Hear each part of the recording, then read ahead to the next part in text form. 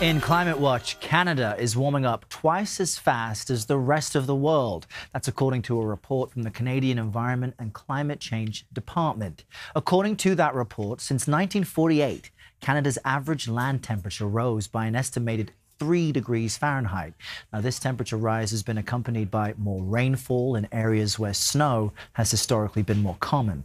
The findings come as the government imposed carbon taxes on 4 provinces after they failed to come up with plans to act on climate change. For more on all of this, we will bring in now CBS News contributing meteorologist Jeff Berardelli to talk about what this means. Why are these temperatures rising so much? Is it us? Oh, for sure it's us, because fossil fuels that we're burning, releasing carbon dioxide and other greenhouse gases into the atmosphere, are trapping like a blanket all of that heat. So there's no doubt about why it's happening. But specifically in places like Canada, anywhere near the Arctic Circle, Alaska, Siberia, things are happening faster there. And the reason is because there's a loss of ice. So if you lose ice, you kind of lose that refrigerator effect, right?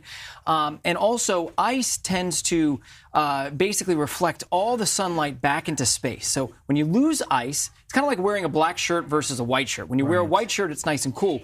When you wear a black shirt, it absorbs all the heat. So if you lose all the ice around the Arctic Circle, what's happening is that light is not being reflected into space. It's being absorbed by the darker shades of water and land. And so things are happening much faster near the Arctic Circle. In Canada, it's warming at the rate of at least 2 times, and in northern Canada, 3 times the rate of the rest of the globe. But what's frightening about that is it would seem exponential. So if there's less ice because of the warming, yes, that would kind of be a feedback loop. That's exactly what it is, a positive feedback loop, yeah. And this report projects the effects of this warming will intensify in the future.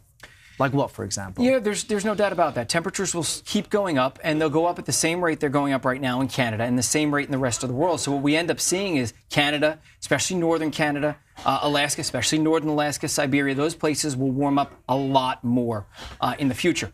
And not only does it reduce ice, because as you mentioned, that is a feedback loop, but it melts permafrost. And anybody who saw Scott Pelley's report this weekend on 60 Minutes knows what that means. All sorts of things can be trapped in there, right? And there are, because it's all organic matter, and that releases a lot of carbon. In fact, estimates are that there's actually more carbon trapped in permafrost than there is in all the fossil fuel reserves in the world. So if that all were to melt, it would be a ticking time bomb, and that's what they call it. A ticking time bomb. So this is what we're most concerned about when we talk about places like Canada, Alaska, and northern parts of Russia. And it's a big reason why all these climate scientists have been urging about this tipping point. Like if we get past this point with carbon in the atmosphere, it's tough to reverse it. At this stage, is any of this reversible? Or if so, how long would it take? It's not reversible. Canada talked about these carbon taxes, but... Well, we need to take immediate action, really quick action. It's not reversible because carbon dioxide, once it's in the atmosphere, it's there, unless we can suck it out. And something that we take into account is carbon capture and sequestration. Right. But the thing is that it barely works right now. It's not really technologically feasible on a big scale. So basically, the carbon dioxide that's there is there for at least several decades. And because of that, a certain amount of warming is baked in. So yes, the changes we're seeing in the Arctic, especially because we're losing ice, are irreversible in our lifetimes, the lifetimes of our grandchildren and great-grandchildren. Now, there's the chance 30, 40, 50 years we might develop the technology and have it, enough of it proliferated around the Earth that we'll be able to suck that carbon dioxide out. But by then, we've already caused irreversible changes.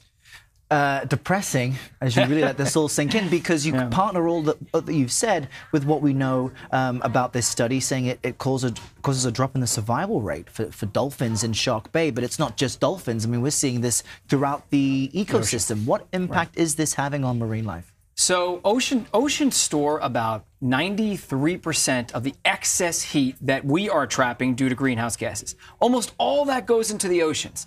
And because of that, the oceans are warming up. Because the oceans are warming up, we're seeing the ice melt around, especially Antarctica and also towards the Arctic Circle. But we're also causing these marine heat waves, which are killing coral. And we saw what happened a couple years ago on the Australian Barrier Reef. We lost at least 50% of it to a big bleaching incident, and they're happening a lot more often. In addition, as water temperatures warm up, it holds less oxygen. So we end up with oxygen-depleted zones, and it's harder for these animals to breathe.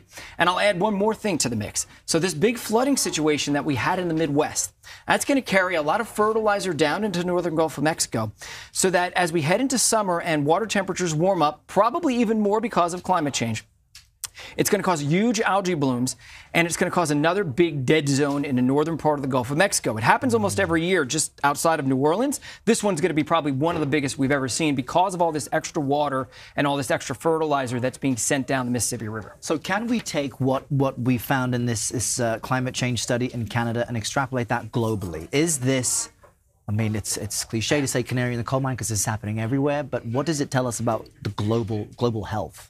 That what you said, canary in the coal mine, is exactly right. This is a loud canary singing in a coal mine, and because it's not happening as much to us where we're located in the mid-latitudes of Europe and the United States, we're not seeing the effects as fast. But just look at our neighbors up north and see what's happening, because what happens in the Arctic does not stay in the Arctic.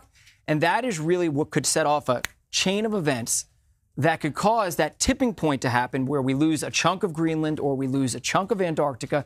Then all of a sudden our sea levels are not rising at a few millimeters a year or a few centimeters a year. They're rising at several inches, if not a couple of feet per decade. And then we have major problems because so many people, especially in developing countries, live along the coast. And, we have mass migrations. And that's why we're so concerned about climate change. It's not necessarily what's going to happen to you and me, although it will be hardship.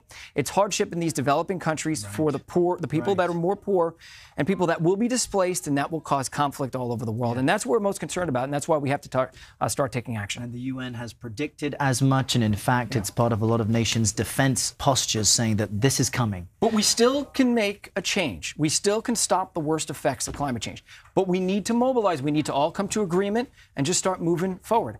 And by the way, by working together, it will bring us closer together. So there's actually a positive side to climate change, that if we work together, it will bring us back together. We're so, separate now with our technology and everything. So there's actually a chance that this could help bring us together. I appreciate you ending this on an optimistic note. I'm trying. But this is a sobering report indeed. Jeff Berardelli, thank you very much.